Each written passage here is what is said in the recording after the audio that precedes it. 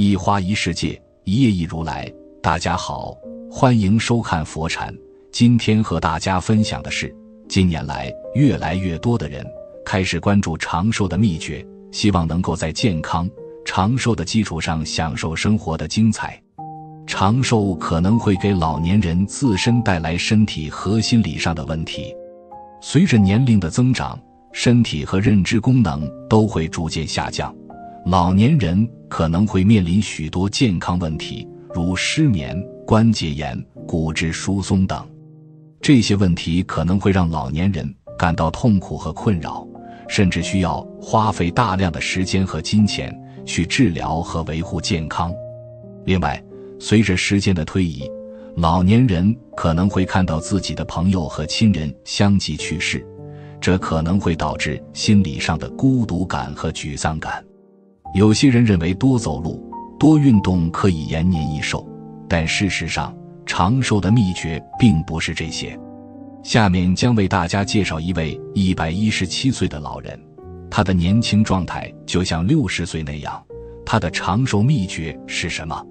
这位老人名叫李锦，是中国南方一个小镇的居民。他的年龄已经达到了117岁，但是他的身体状况却非常好，几乎没有任何身体疾病。关于他的长寿秘诀，大家可能会想起很多健康的生活方式，例如多走路、多运动、少吃肉、多吃蔬菜等等。但是李锦的长寿秘诀却是完全不同的。一、科学保持心态，长寿不老。60岁未老这一传统观念给人们的心理造成很大压力，能否摆脱和走出这一误区，直接关系到晚年生活的质量。正如有句话说的那样，假如你认为自己不老，你就会永远年轻；你以为自己老了，那你就真的老了。这个道理说明，心理老化是真衰老，是从内往外的衰老。因此人们说，保持心理年轻是长生不老的金钥匙。现代医学研究认为，人的心理年轻就可调动内分泌系统分泌青春荷尔蒙，发挥抗衰老作用。要保持心理年轻，首先要调整心态，克服未老先衰的心理症状。如果你的心理年龄明显老过生理年龄，就必然引起精神上的萎靡不振。只有勇敢地面对新的生活环境，才能焕发青春活力。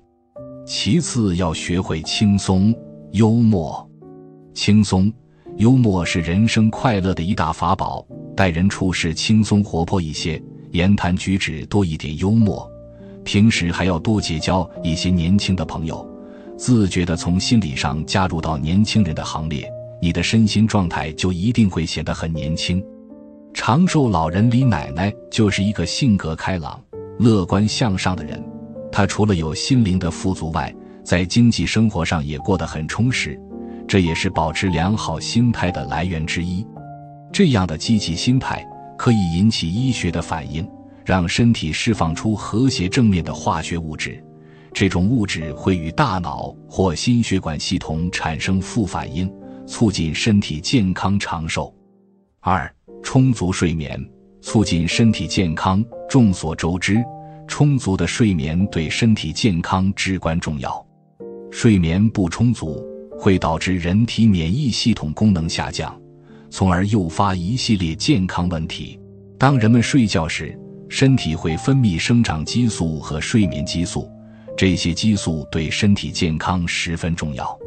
现代科技的发展和工作的繁琐忙碌，往往让人们没有太多的时间去充分休息，尤其是在晚上躺在床上，很多人都喜欢玩手机、玩电脑、看电视，这些不仅会干扰睡眠，更加会伤害身体，使睡眠不够深度。长寿老人李奶奶不仅有自律睡眠的规律，而且每天中午还会有一个固定的午觉时间，这对保持身体健康起到了很重要的作用。睡眠充足会帮助身体排除疲劳，增强记忆力，提高脑力工作效率，增强身体的免疫力，这一点就可以从李奶奶健康长寿的例子中得到证明。三、适度体育锻炼，保持健康体魄。人的身体需要运动才能让机体维持在一个良好的状态，适度的运动可以促进身体血液循环，提高身体免疫力，促进身体健康。而运动不当则会产生反作用，甚至加速机体的疲惫，对身体造成损伤。运动控制得当就会对身体有益，运动强度不是越大越好，适合自己的身体状态和健康需求才是最好的。可以选择适合自己运动水平的运动项目，如散步、慢跑、游泳、瑜伽等。每天适度的运动可以让身体飞一回，促进体内新陈代谢，改善身体免疫力。长寿老人李奶奶虽然已经年迈，但在年轻时候就开始注意运动。她喜欢每天晨练、太极等适度的运动方式，让自己的身体保持了活力。此外，李奶奶还喜欢打羽毛球、跳绳等游戏，使自己的身体得到更全面的锻炼。4. 健康饮食，推迟衰老。饮食调养是长寿的第一要素，这是很多长寿老人都遵循的原则。而根据现代营养学的研究，饮食是人们身体健康的重要基石。人们可以通过科学的饮食来延缓衰老和预防慢性病。健康的饮食要保证营养丰富、均衡，充分摄入蛋白质、碳水化合物、脂肪、维生素和矿物质等营养素。长寿老人李奶奶的饮食相对清淡，以素食为主，每顿饭菜以凉拌洋芋丝、黄瓜等水果蔬菜为主，同时也维持适量的肉类和蛋白质摄入，成为自己健康长寿的保障。尤其是在高强度的代谢工作下，身体需求更多的营养物质。健康饮食并不意味着枯燥无味。试想，什么东西如果天天吃着都那样呢？很多人会因为单调无味的饮食而厌倦掉，落入暴饮暴食的恶性循环中。长寿老人李奶奶的饮食保持了一个平衡，以素食为主，但并不代表她不挑剔，她会根据季节和饮食材料的不同吃出不同的变化和好味道。比如，在慢慢过渡到夏天的这段时间，李奶奶就会在每天的饭食中增加清淡爽口的食材，比如凉拌黄瓜、木耳炒千叶豆腐、金汤丝瓜炖酥肉等。这些美食不仅营养丰富，而且味道清淡，符合夏季饮食的特点，能够满足身体的需要，让人感到舒适。通过适量摄入营养丰富、清淡美味的食品，可以保证身体健康，提高身体免疫力，促进身体健康长寿。当然，我们也应该注意食品的搭配和烹调方式，避免油炸、过度加热等对身体的不利影响。5. 延缓衰老的食物有哪些？16. 立秋已经过去了，说明进入秋季了。秋季可是石榴长得最好的时候，其富含多种营养物质，适当吃一些的话，具有滋润细胞、抗氧化、让皮肤老化减慢等等作用。建议每天喝一杯石榴汁滋养一下。如果想要抗衰老效果好的话，可以将皮洗净，连带果肉放进榨汁机中榨汁饮用。松子是一种坚果，其富含优质脂肪、矿物质、蛋白质等营养物质，同时还富含抗氧化效果极好的维生素 E， 时常吃一些，具有延缓衰老速度的功效。建议可以买一些当作零食吃，因为这种东西不能吃太多。芝麻也是一种能够对抗衰老的食物，因为其含有的木聚糖成分具有抗氧化作用，摄入身体之后能够更好地分解乙醛，从而防止身体老化，同时帮助改善人体的皮肤，避免皮肤变得粗糙，减少皱纹产生。害怕脸上皱纹多而显老的女人们，建议多吃些芝麻，以便增加皮肤的弹性，以便延缓身体的衰老速度，让自己看起来年轻许多。大豆、维生素 E 具有延缓皮肤衰老的作用，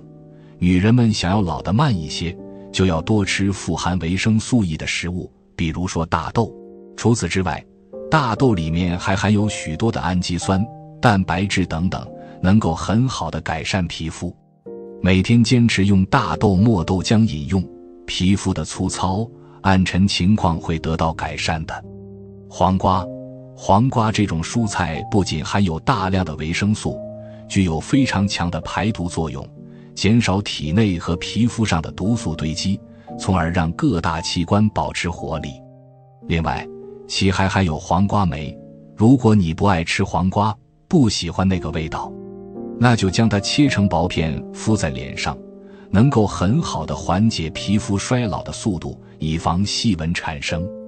想要长寿，就要调整我们的生活习惯，尤其是饮食方面，对于中老年人来说是至关重要的。平时要以清淡为主，多补充蛋白质、维生素、运动等健康养生的方式，让自己的身体更健康。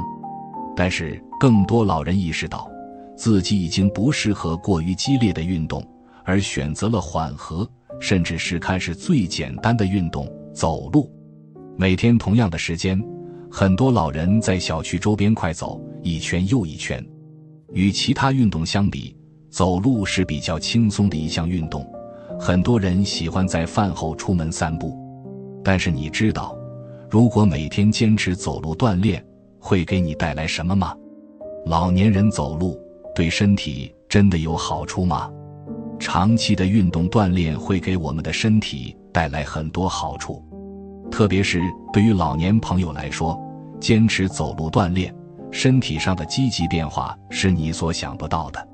曾有一所美国的学校进行了一项名为0点体育课的教育实验，他们要求学生在上文化课之前进行大量的体育锻炼。经过长时间的随访，到最后参加活动的共 1.9 万名学生成为了全美国最健康的学生之一，也成为了全美国最聪明的学生之一。通过这项实验，在一定程度上可以表明长期运动确实会给我们带来一定好处。原来，我们大脑中的神经元数量并不是一成不变的，运动就可以促进神经元的增生，从而让大脑的神经网络更丰富，增强我们的记忆力和学习效率。对于年轻人来说，运动能促进大脑的发展，而对于老年人来说，运动可以让大脑的退化速度变缓。卢梭也曾说，我的身体必须不断运动，大脑才会开动起来。长期坚持运动的人，大脑也会变得聪明，在不知不觉中就会和其他人拉开巨大的差距。但是一说起要运动、要锻炼、要减肥的时候，我相信大部分的人都会想着去办一张健身房卡。事实上，运动很便宜，你不一定需要高级的健身房会员，也不必每天跑步5公里。我们其实都忽视了一项最简单也是最基本的锻炼运动，那就是走路。说起走路，它曾被世界卫生组织认定为世界上最好的运动之一。而且新英格兰医学期刊曾报道称，一周步行3小时以上可以降低 35% 至 40% 患心血管疾病的风险。所以可千万不要小瞧了走路，它能为我们带来的好处非常多。1. 促进循环。走路是一种有氧运动，坚持走路可以使心脏得到锻炼，增强心肌功能，增加肺活量，对改善心肺功能很有帮助。有研究指出，到了40岁以后，每天走路8000步的人，其死亡风险要比每天走路4000步的人低，大约降低了 50%。 但需要注意的是，走路的强度并不会影响获得的健康收益。与此同时，走路不仅可以让腿动起来，增强肌肉弹性，而且能让全身的骨骼与肌肉都活动起来，让呼吸、神经系统保持活跃，改善血液循环，促进新陈代谢。